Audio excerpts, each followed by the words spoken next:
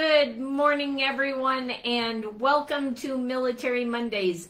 If you and I don't know each other, I would love to get to know you. Please put a comment below or reach out to me and connect with me in Facebook Messenger. And if you're a veteran, thank you for your service. If you are a spouse like my husband is today, thank you for your service. And children, you know, you serve right alongside your parents also. So thank you. Today is all about service to community, state, and country. And the reason why I brought my husband on today is he didn't serve in the military in uniform like I did, but he served as a spouse and he served in uniform to serve our state in law enforcement. And his last day of work, well, I guess technically there's one more day at the end of November, but his last day of work was Friday.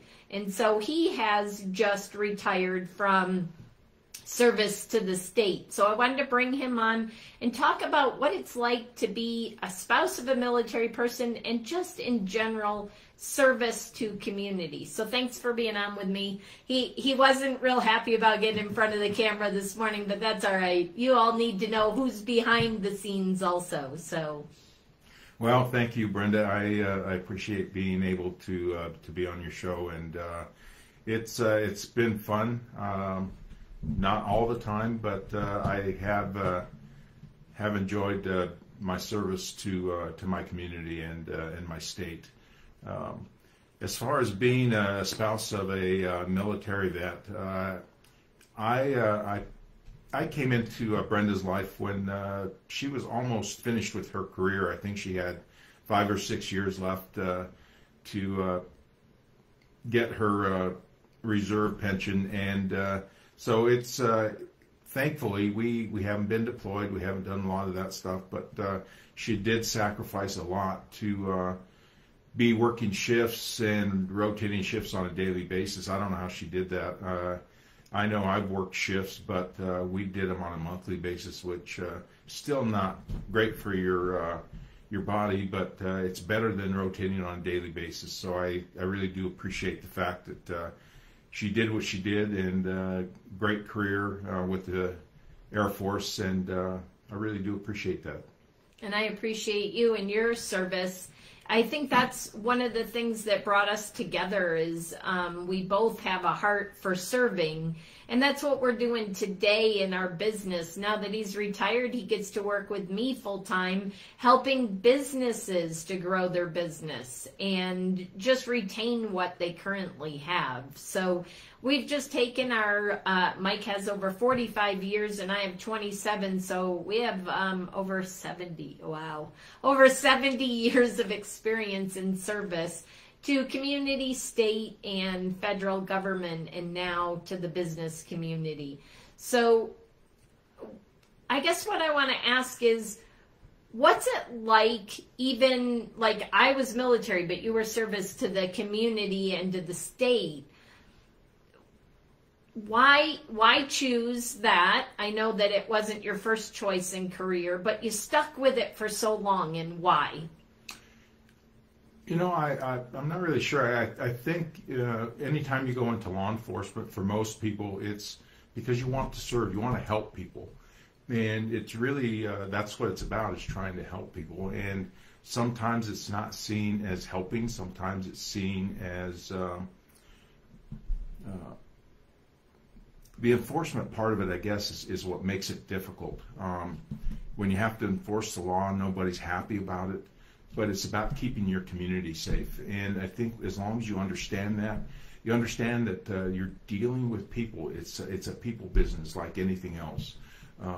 When you're born, you come into a family. So you're born into relationships immediately. And I think that's what the key to everything is understanding that we're dealing with people, that people make mistakes, that a lot of those mistakes aren't fatal. It's just something that we need to be able to work through, see it as a stepping stone and not a failure, and be able to change behavior and move forward into the future and become productive. And I think that's the key to what we do. even now, serving the business community, it's understanding that not everybody will understand exactly what we're trying to teach, but that's okay. At some point, it will happen, and it's just about trying to help where you can, and understanding not everybody wants or needs your help. And with the holidays right around the corner, now is a great time to be reaching out and helping your fellow community, especially those in law enforcement, any of the first responders, because this time of year it's hard, especially the military that are deployed and away from family. So now is the time to step up. Whether you've served or not, you can do your part. I was at an event last week, and everybody can do one thing. And if everybody did just one thing, imagine the difference we could make in a community.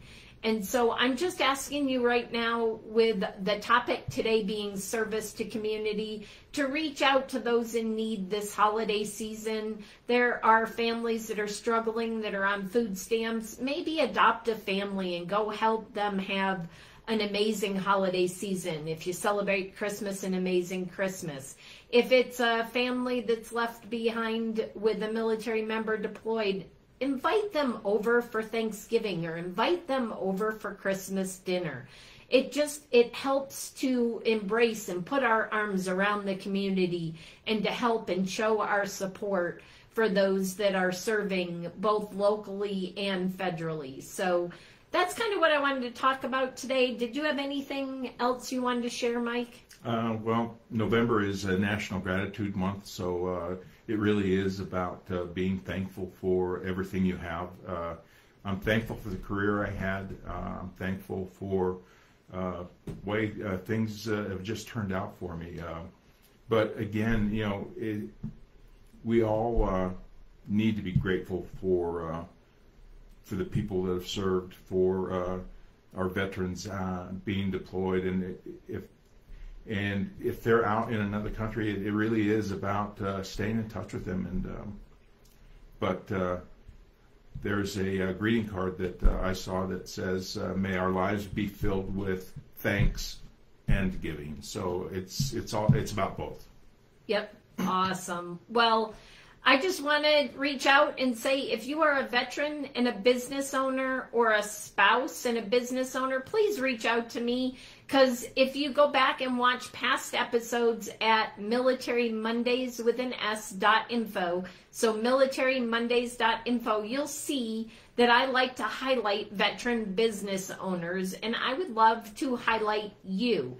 There is also, at that website, you can fill out the form, and we'll have a brief pre-interview, and then maybe I'll feature you on one of these Military Mondays. But with that, I'm so grateful for my audience. This is episode 225. So you've stuck with me for 225 episodes. Mike's been by my side. So thank you for being here. If you do me a favor and like and share, add this to your community, we would greatly appreciate it, and get the word out so that we can highlight more veteran business owners. So with that, have an amazing, thankful, remember, it's all about giving thanks this holiday season, and November being all about gratitude. So again, do something every single day in gratitude. So with that, have a great week, and I will see you next Monday on Military Mondays. Bye, everyone.